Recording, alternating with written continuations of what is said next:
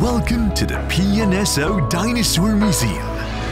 The small carnivorous dinosaurs.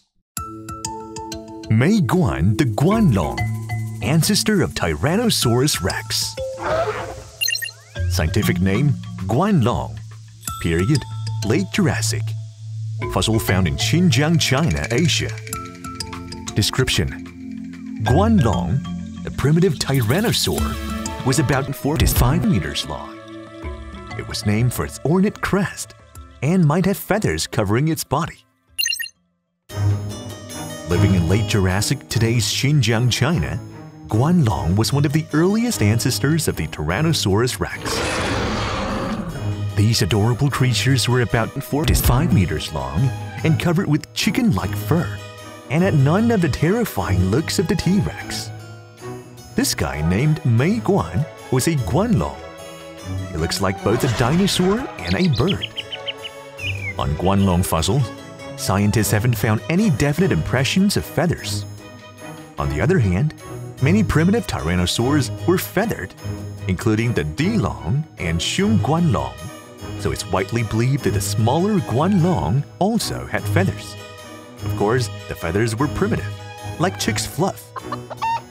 Meiguan the Guanlong was unique among tyrannosaurs because of its ornate crest, from which it got its name. In Chinese, Guan means crown. Its large crest reminds us of that of a rooster, but the two animals' crests are different. Roosters' crests are fleshy, while the Guanlongs were bony but thin and fragile, not strong enough to be used as weapons. The Guanlong fossils do not preserve the color of its crests.